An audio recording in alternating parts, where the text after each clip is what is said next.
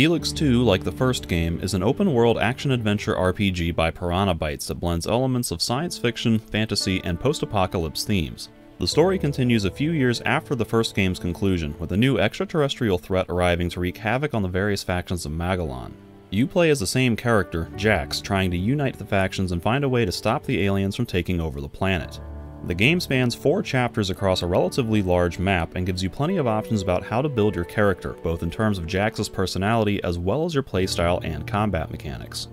The first game was somewhat notorious for its steep difficulty curve, which was compounded by having some really weird and idiosyncratic mechanics that the game didn't explain very well, while also being pretty janky and rough around the edges in general. Those factors combined to make Elex 1 a difficult game for some people to get into, but fortunately the developer has taken steps in the sequel to address many of those complaints, thus making Elex 2 a generally smoother and more accessible game to get into. It's still not the most intuitive game in the world, however, as it still has some of those weird Piranha Bytes idiosyncrasies that can make it a bit trickier to figure out compared to other more mainstream games. If you've played the first game already, then you're reasonably well prepared to jump into the sequel without too much of a struggle, but even then, as a Piranha Bytes veteran, I still found myself wishing I'd known certain things earlier in my playthrough of Elex 2. And if for some reason you haven't played the first game, then you might be in even more need of some basic guidance to get you started. My goal with this guide is to give some basic, spoiler-free tips and strategies to help facilitate a better gameplay experience for new players, based on my experience pouring 192 hours and counting into the game across multiple playthroughs. Part of the fun of these games is exploring the world and figuring things out for yourself, so I won't be going into specific detail about where to find all the best weapons and armor, or exactly how you should be solving quests or building your character to get the best outcomes and so on, because I want to leave you that opportunity to discover that stuff on your own. But some things are difficult to figure out on your own without doing a lot of extensive testing, or else are impossible to anticipate early in your playthrough. So these are the things I think you should know early in your playthrough to help you understand the game better and to have more fun playing it. Number 1. You don't have to play Elex 1 first, but you probably should. Elex 2 is a direct sequel, so naturally the question that might arise is if you need to play the first game to understand the second one. The good news is that the story of the first game wasn't that complicated, and you don't need to know much more than the basics to understand what's going on in Elex 2, which the sequel does a decent job of catching you up on through the intro cinematics, flashbacks, dialogue, and readable notes. Most characters who return from the first game, for instance, give you the opportunity to have them refresh your memory on how you know them, just in case you never played the first game and are meeting them for the first time as a player, and you can read lots of books that explain things about the different factions' lore and backstory so you can understand them better. The game was clearly designed with the intention that new players be able to jump straight in with the sequel, so it should be pretty easy to follow along with what's happening in Elex 2 if you haven't played the first game first. So if you want to do that, it's totally feasible. With that being said, you still probably should play Elex 1 first, seeing as the sequel has a lot of recurring elements from the first game which you'll be able to appreciate more if you already have first-hand experience with them. Part of the map from the first game has been reused in the sequel, for example, but it's undergone significant changes as a result of the Berserkers terraforming, so some of the fun in exploration stems from recognizing these familiar places and seeing how they've changed over the last several years. You don't have to have played the first game to enjoy the world or exploration in the sequel, but that's one less thing to enjoy if you haven't. The factions have likewise changed pretty significantly from Elex 1, and while there's enough in-game explanation for you to understand the scope of these changes, it'll feel more dramatic and impactful to you if you've actually experienced what they were like in the first game. You'll also run into a lot of familiar characters in the sequel, many of whom are companion characters whom you've gone on extensive adventures with previously, or even romanced, and so there's an extra sense of camaraderie you'd be missing out on by skipping Elex 1. Finally, the first game has some pretty fun secrets to discover about Magellan's history, which the sequel straight up spoils, so if you were to play Elex 2 first and wind up enjoying it enough to want to go back and play the first game, then those revelations would be nowhere near as dramatic or exciting in Elex 1 since you would already know the outcomes. Number 2. Follow the main quest early on. The main quest spans 4 chapters, with the first chapter basically being a preliminary matter to get your home base in the Bastion up and running, and then to gather intelligence on the various factions, possibly even joining one if you so choose. The first chapter is intended to be a fairly open process of non-linear questing and exploration, and it's sometimes customary in these types of games to ignore the main quest initially and go off doing your own thing, but I'd recommend sticking to the main quest line for the first several steps until you finish the initial quests in the Bastion, up through preparing the Bastion, which involves clearing out the nearby critters and recruiting 2 NPCs.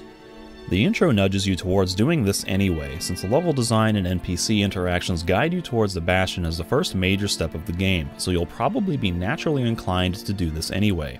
But you'll be returning there a lot over the course of the game, and it's helpful to have a few merchants and skill trainers set up there so you aren't having to hunt down as many NPCs spread out all over the map to fulfill your basic service needs. Plus, I just think it helps the early game momentum by giving you more concrete goals to be working towards before setting out into the open world, and it also gives you some more narrative context to establish what's going on in the world and between important characters. Number 3. Don't worry about the infection. There's no time limit. At the start of the game, Jax gets infected by an alien creature, and from then on the screen will periodically flash and Jax will comment about needing to get a move on and do something before something happens to him. This is mostly a cosmetic feature to remind you that Jax has been infected, but it won't have any impact on the gameplay or story in Chapter 1. There's no ticking clock that will cause bad things to happen if you don't get around to curing the infection soon enough. Things will eventually start happening to Jax in later chapters as part of the main questline, but it's nothing you need to worry about as it's mostly inconsequential and you're given ways to prevent those things from happening anyway. Number 4. Join a faction sooner rather than later. Don't be afraid to join a faction relatively early in the game because you think you'll miss out on other factions' quests. Although there are many quests you can do in each faction before joining them, some of which are even official membership quests to join that faction, you can still do every other faction's quests, even the admissions quests, after already joining another faction. The faction leaders will simply offer you a different reward instead of admitting you to their faction. The only faction-exclusive quests are the ones associated with being promoted to a higher rank, which you of course can only get after joining a faction anyway, so there is absolutely no consequence and zero content to miss out on if you join one faction before doing another's quests. It's still a good idea to visit each faction and complete some of their quests before committing to one, so that you have a basic idea of each faction's ideologies before picking one, but the faction armor and abilities can be a pretty big boost early in the game and can be pretty fun in some cases. Therefore, the sooner you join a faction, the sooner you can get into enjoying all their fun benefits and having a somewhat easier time with the game's tough difficulty curve. If you wait to join a faction until you've already done everything else, then you'll just be unnecessarily handicapping yourself and missing out on the fun, unique faction stuff for the majority of the game's playtime, since the majority of content is front-loaded in Chapter 1. There are 5 total factions to join this time around, however 2 of them are basically sub-factions that you can only join after already joining one of the 3 primary factions. The main 3 ones are the Berserkers, who use fire magic like ranged fireballs, melee fire fists, and rain of fire, the Albs, who use ice and electric magic like chain lightning, ice fist, and blizzard, and the Morcons, who get various boosts to melee combat like better damage, armor, movement speed, and so on, in exchange for sacrificing their health. As an Alb, you will later have the option to join the Clerics, whereas the Berserkers and Morcons will have the chance to join the Outlaws by way of the Claws and Crichton Knights respectively. The Claws being the Thieves Guild from the first game, who have a base of operations in the Berserkers' headquarters, and the Crichton Knights being a group of Morcons who don't support the destructive violence of the Morcon dogmas. In each case, they'll want you to act as sort of a double agent for your primary faction, so you'll retain all your faction's skills and access to all faction services, but you'll wind up joining a sub-faction instead of being promoted to the highest rank of your primary faction. This basically just means you won't get your primary faction's best armor set, but you'll be compensated with a few extra skills by joining a sub-faction, who will also give you comparable armor anyway, so it's kind of just a personal choice what you want to do. Note that you can start each faction and sub-faction's quests independently and play both sides up until a certain point, but there will come a point of no return during each primary faction's second promotion quest to achieve their highest rank, where you'll have to make a choice. The game is usually pretty explicit about when you'll be locked out of pursuing either option, so just pay attention and it should be pretty easy to tell. I should also mention that, in an unusual twist for a Piranha Bytes game, you don't have to join a faction in Elex 2. However, I don't recommend going that route, at least not for a first playthrough, because you don't get any sort of special skills to make the gameplay more fun or interesting. If anything, it's really more of a challenge mode to complete the game without any faction skills, so it's something I'd only recommend after already finishing the game if you want the achievement or just want that extra challenge. Number 5. Make upgrading the jetpack an early priority. The jetpack has a lot of new abilities in Elex 2, which can make the game a lot easier and also a lot more fun, so I would recommend unlocking its full potential early in the game so you can have more fun earlier and more time to benefit from it. The sprint boosters allow you to quickly fly across the landscape like an alternative form of fast travel, which can be a lot of fun in and of itself while also cutting down on time running across the map, but it can also come in handy in combat situations, allowing you to get out of a difficult situation or jump back into a fight more quickly. Then you've got the floating ability that allows you to use your weapons, even your sword, in mid-air, which doubles as your basic jetpack attack similar to the first game, except it works from a greater distance and greater variety of angles, plus the dodge ability to avoid enemy attacks. Upgrading your fuel capacity will allow you to use it longer before waiting for it to recharge, although you need to spend fuel canisters for each upgrade. It costs just 1 skill point to learn how to increase your fuel capacity, and then it's free to install fuel canisters afterward anytime you acquire one. The retro rockets are less useful in my opinion. Their purpose is to prevent you from taking fatal fall damage, but I found that to be a pretty rare occurrence that I was usually able to control on my own, but it could be worth it if you find yourself misjudging your jetpack usage frequently enough. Number 6. You don't have to buy jetpack fuel. I wondered early in my playthrough if there was going to be exactly 50 fuel canisters in the world, since you can only upgrade it 50 times, like if it was going to be some kind of rare collectible achievement, but it turns out there are actually a lot more than 50 canisters to find in the world. In my case, I bought a few fuel containers from merchants in odd locations because I didn't want to have to remember to come back to them later if it became necessary, but I later discovered that there are more than enough canisters to find for free through exploration that you don't have to buy any to max out the jetpack's fuel capacity. Buying them will help you reach the maximum capacity earlier, of course, so it's something you may still consider doing, but I would only recommend that later in the game when it won't be such a huge hit to your wallet to spend 500 or a few thousand Elexit on fuel. And if you want to save money and not buy any at all, just be aware that's an option too. Number 7. Get a companion as soon as possible. The difficulty curve in Elex 2 isn't as extreme as it was in the first game, but it can still be pretty tough fighting enemies at the very start of the game before you've had a chance to invest significant upgrades in your abilities or equipment. That's where a companion can come in handy, since they can effectively dish out and tank more damage than you're capable of early on, and it can also help simply having someone around to distract enemies. Kaya is the first companion you'll come across along the main path from the starting area, and she can be recruited to follow you once you complete 2 quests to bring Dex to the Bastion and to kill a nearby group of Morcons, both of which are pretty easy and straightforward tasks, especially if you notice those conveniently placed red barrels by the Morcons. You can also find Crony, your combat drone, not too far from the starting area by a roadside billboard west of the starting point. There's no quest required to get him to join you, and he's pretty easy to reach too. These two are arguably the best combat companions because they use ranged attacks by default. Kaya even has an extra burning effect for damage over time, which means they'll be more active attacking enemies and thus more likely to engage them, whereas the other companions who default to melee weapons tend to get stuck standing around not really doing anything. Number 8. Use kicks, parries, and special attacks in melee combat. The melee combat system has a lot of tricks up its sleeve that the game doesn't necessarily tell you about, or if it does, it's not necessarily in an effective way. Besides just your basic light and heavy attacks, you can also perform sprinting attacks, backstabs, and rolling attacks, which will all deal more damage and knock out more of the opponent's stamina, making it easier for you to knock them to the ground where you can execute a type of finisher move that will deal even more damage. There's also a kick ability tied to its own dedicated button, which you can use to temporarily dislodge an enemy's defenses, or if interspersed with regular attacks, to keep an enemy stun-locked longer than normal. The parry skill is particularly powerful if you get the hang of the enemy's attack animations and when to time it, since it'll knock them straight to the ground where you can execute that finisher attack and follow up with several more free attacks before they get up. It works on most enemies too, not just weapon-wielding humanoid opponents. If you can master the parry skill, it basically trivializes the difficulty.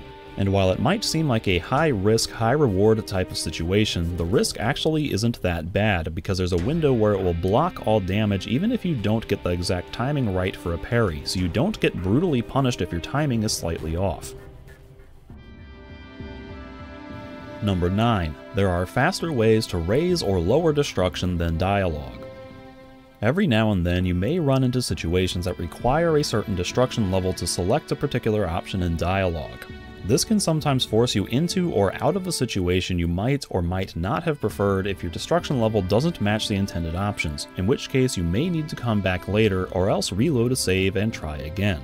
The bulk of destruction shifts happen through dialogue options that you select when completing quests, and it can take a lot of these to change your destruction level sufficiently, which might not be possible if, say, you've already completed most of the available side quests and have limited opportunities to select more destruction options. However, you can quickly lower your destruction in large chunks by donating money to Theog and the Bastion, and you can quickly raise your destruction by attacking and killing random unnamed outlaws in the crater. Because the outlaws are a lawless society, there is no penalty for starting fights and killing people, other than the possibility of being killed yourself if too many people fight back.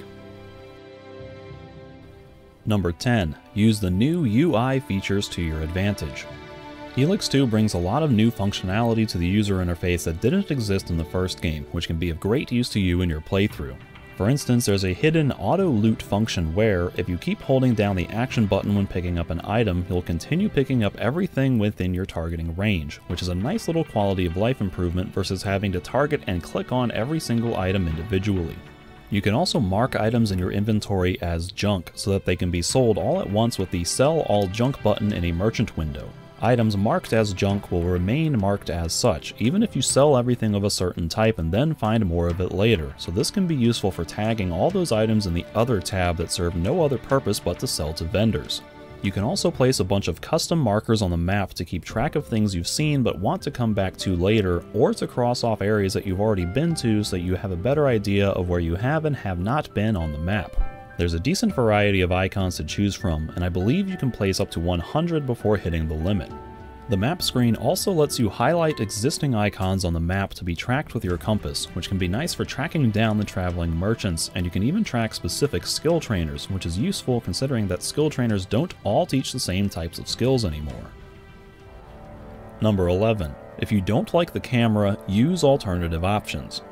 The default camera has a dynamic zooming functionality where the FOV narrows and widens depending on your state of movement. For some people, this constant snap zoom effect can be enough to cause headaches, nausea, and eye strain, in which case the game can be borderline unplayable, if not literally unplayable, while the low FOV can be pretty undesirable in general.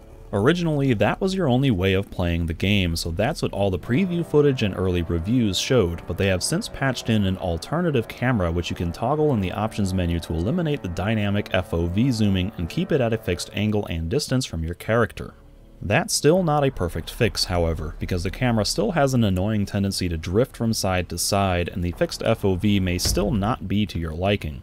Those issues can be addressed with mods, however. One such mod gives you a good selection of FOV options to choose from, plus a few other options for how much mouth smoothing you'd like in the camera movement, or whether you'd like the camera centered or offset. Personally, I've found the mod to be the most comfortable way of playing the game and would recommend finding your own desired configuration from the options available. Number 12. If you're having performance issues, try DX12 mode. Most people are probably going to run into some degree of performance issues with Elex 2, because the game doesn't seem to be optimized very well. My computer meets the recommended requirements, but it was basically impossible for me to get 60 frames per second while playing at 1440p and high graphics settings. While the game fared generally alright whenever I was out in the overworld, it was still apt to drop into the low 20s or even the high teens anytime I was in towns. As of right now, there is currently a beta build for DX12 testing available on Steam that you can opt into from the settings window, and many people report having significantly improved frame rates while using this beta build. In my experience, my frame rates improved by around 20 or 30 frames per second, which was enough to become at least acceptable in the more taxing locations. Note that this is still just a beta build, so it's not guaranteed to offer perfect performance. I, for one, have noticed an annoying tendency for the atmospheric lighting effects to lag out and get stuck on the old location when teleporting to a new location. The nighttime lights look subtly off to me, and for whatever reason the colors on the hacking terminals have become so washed out that it's hard for me to tell the difference between the white, yellow, green, and red indicators. I also started running into occasional crashes on startup, but this was always immediately fixed by just launching the game again. Depending on when you're watching this video, the DX12 mode may be in better shape, and it may actually be officially implemented in the game as an option you can toggle from the settings menu, but for now just be aware that it exists as an option you can try if you're struggling to get playable frame rates. Number 13. Drink all Elex and stat potions as soon as you find them. In previous Piranha Bytes games, it was recommended that you hold off on consuming permanent stat potions until later in the game, because the free points you would gain from the potion would count against your progression in terms of future costs to improve the stat. That is no longer the case in Elex 2. Attribute points that you gain from potions are tracked separately as bonus points and do not count against your attribute costs. Bonus attribute points will also count towards unlocking passive stat bonuses, although the progress meter doesn't reflect this accurately. You get a +1 increase to your various combat stats for every 5 attributes gained, regardless of where they come from. The meter will accurately represent your progress towards higher attribute point costs, but once you start using permanent potions, it will no longer accurately track your progress towards bonus points.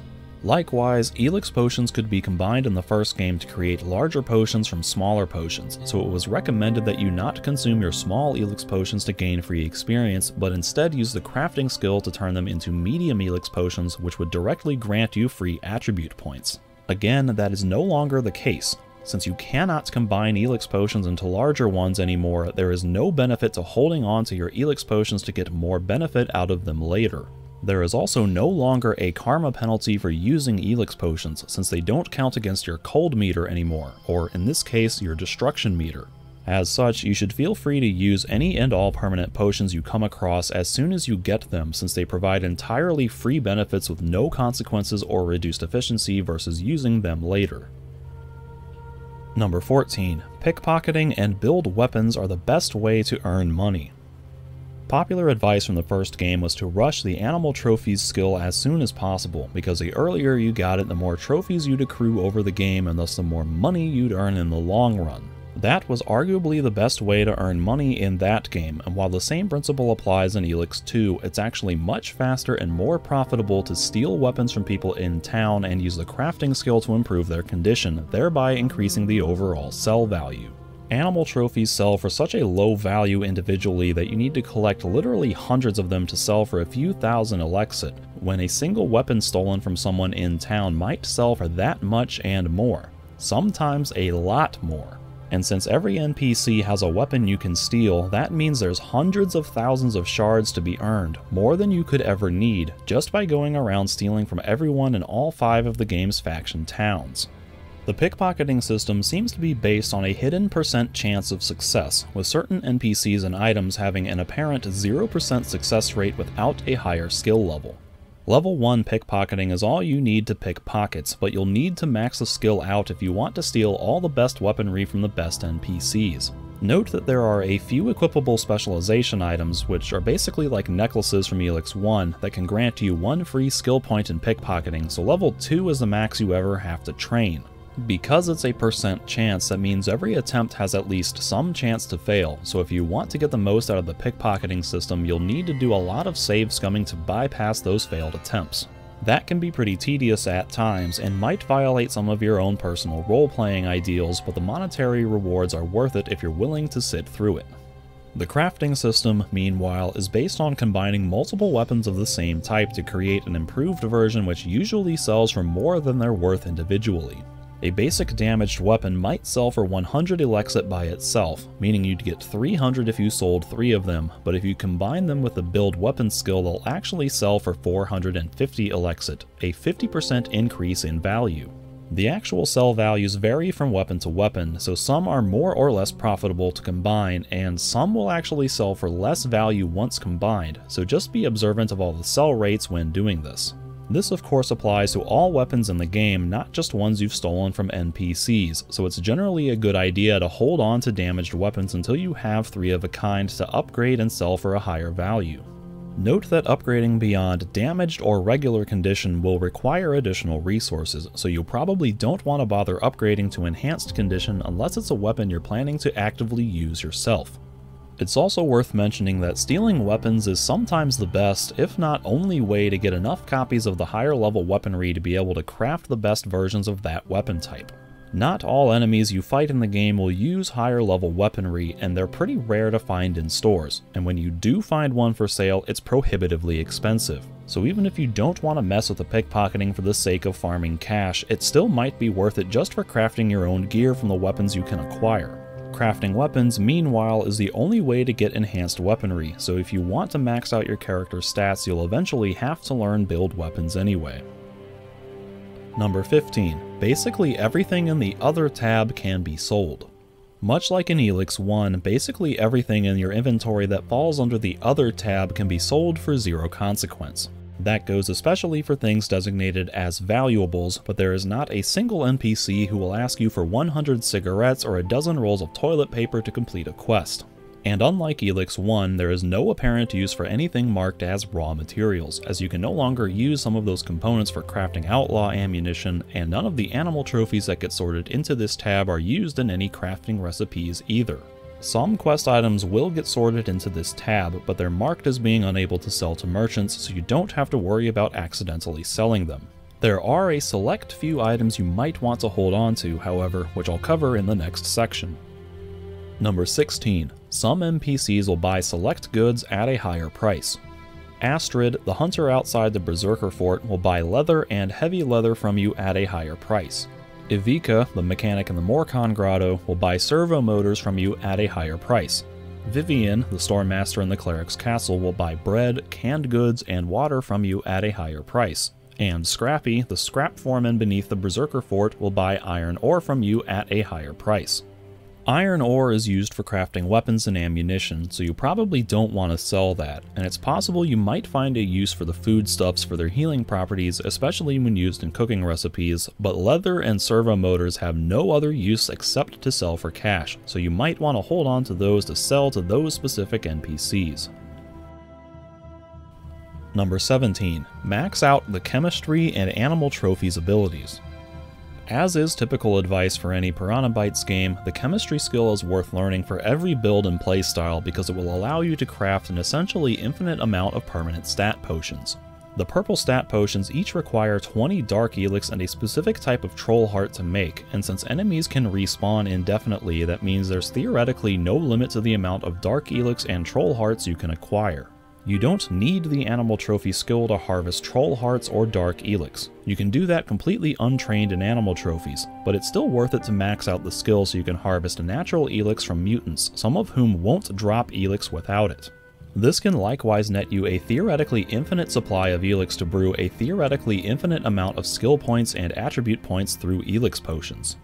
Besides that, the extra animal trophies you earn can be sold to merchants for extra money, which is an added bonus on top of the Elex benefits, and the chemistry skill will allow you to make your own healing potions from plants, which can save you even more money in the long run. You won't have enough resources to make good use of this skill early on, so it's more of a mid to late game strategy, but it's definitely something you should be planning on building towards. Number 18. Some skills are broken or don't do what they say they do. If you're playing the game and taking it at its word, then you might use certain skills and just assume they're doing what they're supposed to be doing, when in fact, some secretly don't give the benefits they suggest. Some of these are easy enough to figure out through experience, but others are harder to notice without doing side-by-side comparative testing. If you're playing as a Morcon, for example, then you should be aware that the Rite of Combat, which claims to increase your attack speed, doesn't actually increase your attack speed. Your attack speed is practically identical whether the Rite is active or not, even when it's set to activate at its strongest value. If it's secretly doing something else, then I'm not sure what that is. Likewise, the Morcon Rite of Stamina claims to increase your stamina, but it doesn't actually increase your maximum stamina. It does, however, increase your stamina regeneration rate, although the difference is somewhat negligible.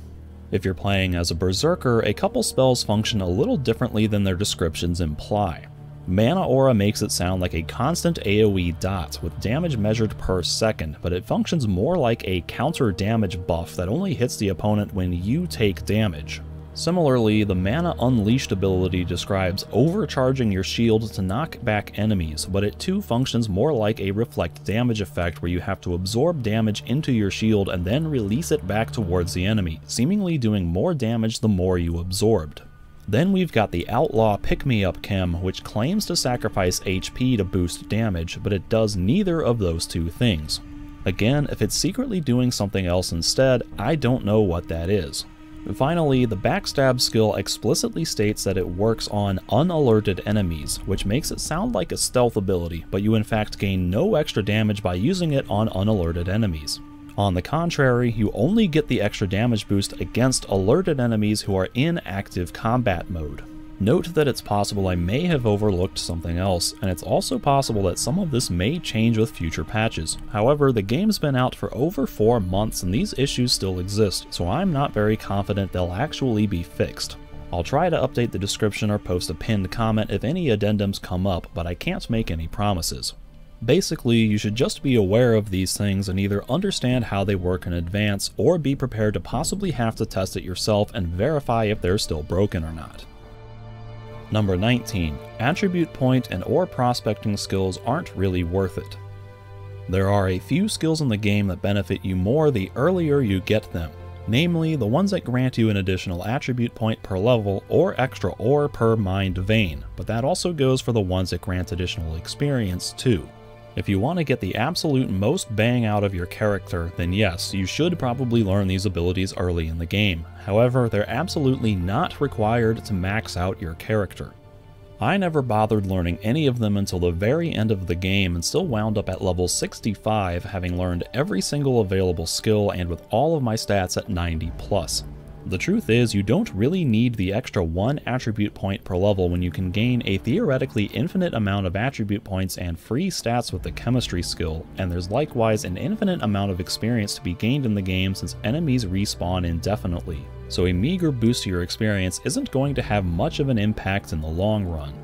As for the ore, there's plenty enough ore to be found in the world if you're thorough in exploration and are selective about what weapons you choose to upgrade that you shouldn't ever need the improved ore prospecting skill. Plus, if it turns out you're ever short on a certain type of ore, you can just buy more from merchants who have an infinite stock that replenishes every few days, and since there are an infinite number of respawning enemies, there's also an infinite amount of money to be spent buying an infinite amount of ore if necessary. These skills certainly aren't worthless by any means, but in my opinion there are better, more impactful ways to spend your limited skill points early in the game, and you really don't need their benefits to become overpowered by the end game anyway. Number 20. Check back on familiar characters and areas from time to time. Elex 2 has a lot of extra events that can trigger around towns as a result of completing or advancing quests, whether that be generic NPCs having casual conversations about what happened around town during your quest, or NPCs approaching you days later to follow up on a quest outcome after you completed it, or quest NPCs actually going to do the things they said they were going to do, and so on.